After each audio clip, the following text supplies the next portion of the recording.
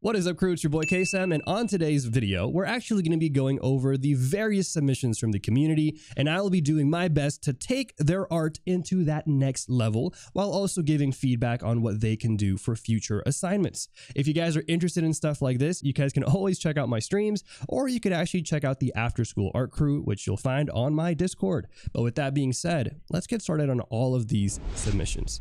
This right here, I'm trying to remember who submitted this one. I forgot, but I do remember that they were particularly having some questions about clothing, and I think the forms, especially I think the foreshortening here of the character.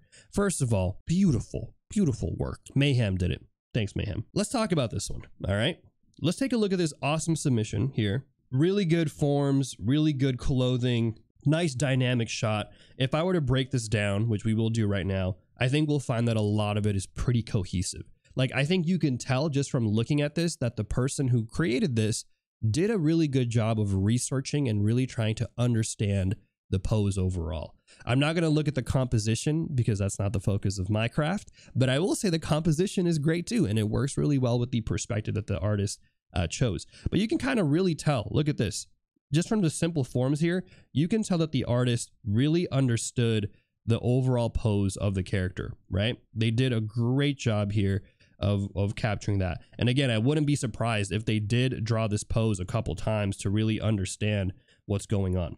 Now, let's kind of get a little bit lower here. And I will say that towards this portion of the clothing, we do lose out a little bit on what might be going on with this skirt portion. Now, if you take a look at how the hips are working, let's just say she has some really wider hips. Let's just follow through on the design here. You'll kind of find that this leg almost kind of feels a little awkward because the leg here kind of goes out this way. But it looks to me like we have a little bit of the shadow right here of this leg being hidden. And so what ends up happening, I feel like, is it almost gives the illusion that this leg right here is actually really tiny. We have like a tiny leg here, and then we have like a really thick leg here. And I know that a lot of that is because of the shadow, right? And so let's make sure, compositionally speaking, that when we do have that, right, let's pay attention to how we're utilizing those shadows. And so that way we can still keep and retain the volume of these very nice thick thighs that this forest lady has, you know? Good little volume there. Again, I'm not trying to change your forms too much, but I want to make sure we retain that. And once we have really a good understanding of this stuff, this is where understanding how we can simplify the clothing will really help out as well too.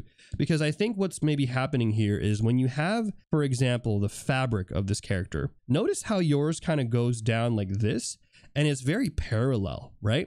And what ends up happening is when you have a lot of too many parallel equidistant flows like this, it can easily kill the drawing and make it feel flat. And so when we do a draw over, I'll show you in a minute what it'll look like. But before we get into that, let's also address here the arm. So now when we have here the arm, notice how the arm is going to go here. We have here some good foreshortening here.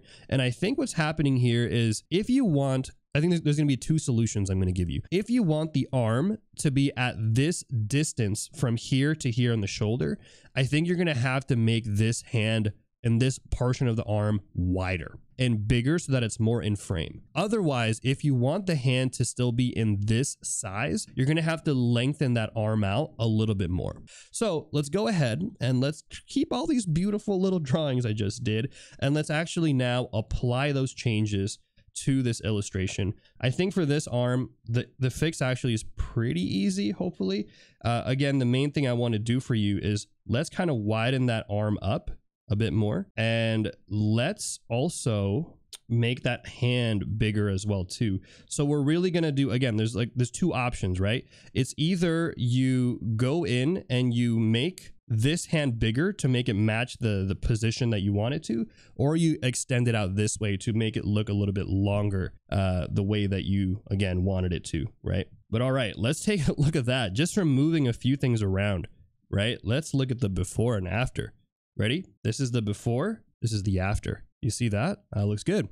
But there you go. Hopefully that helps. Really quick. So somebody in the chat asked, how do you understand when to exaggerate a form without breaking the anatomy? I think, again, it comes down to a lot of personal taste. but you can use, for example, the perspective, right? So here, notice how the perspective of this character is going like this. And so you can actually use a couple landmarks. The first one right here is, imagine you have this as the upper arm, right?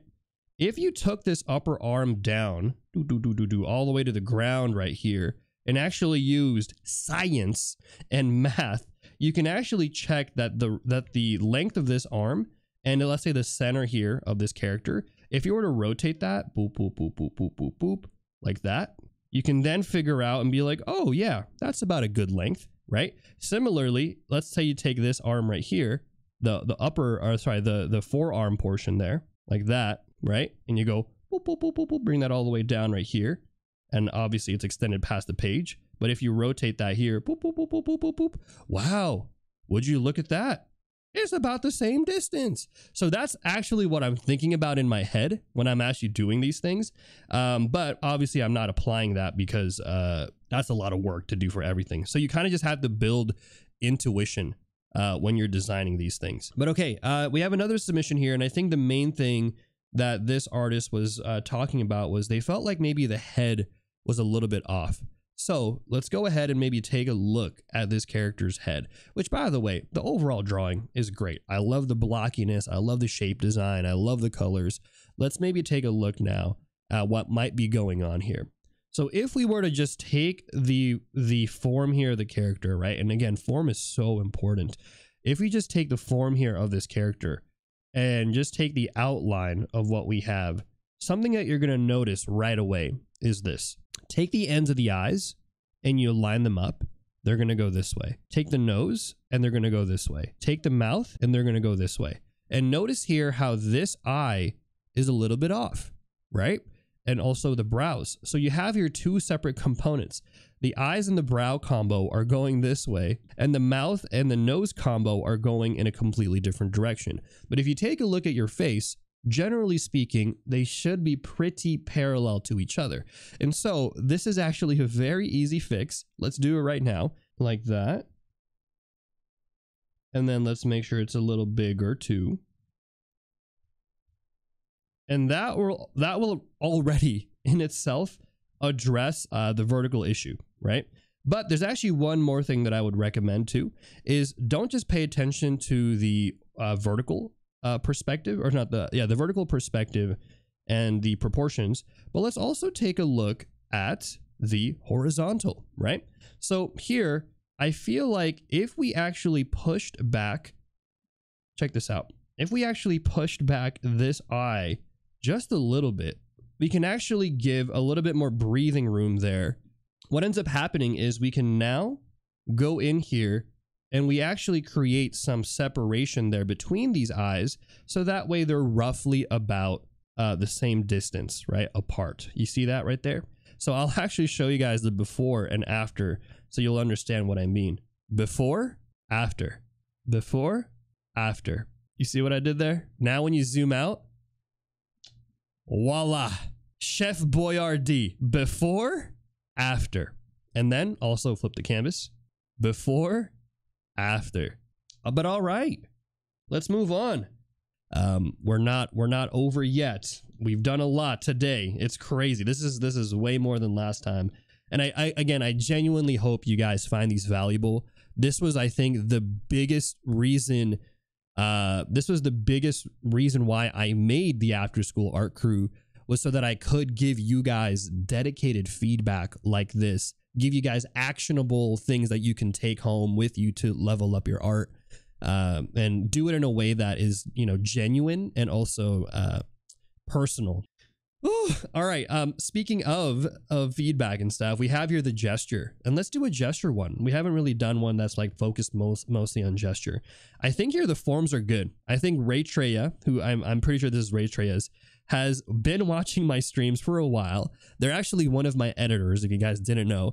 And so I know for a fact they've seen every single one of my bootcamp videos because they've had to edit it. And they've had to scrub through every single thing that I've said. So I know for a fact their forms are good. Like you've locked in on your forms. I think what's happening now is you want to really get that rhythm, right? So let's talk about rhythm. And I think here, let's talk about how you can utilize rhythm and overlap to really sell the gesture of your character. So like right here, I would take that arm and just actually rotate it back. And I think that would really help sell that gesture a little bit more of this character, right? Whee! Maybe here, this arm is going forward into space like that. Maybe here I would bend that knee a little bit, and let's kind of like get comfortable with that bend. And how would that look? How would that translate on the board, right? So the board here would maybe be effectively the same board, but now it'd be kind of like further back here. And then by doing that, now this girl is surfing up, right?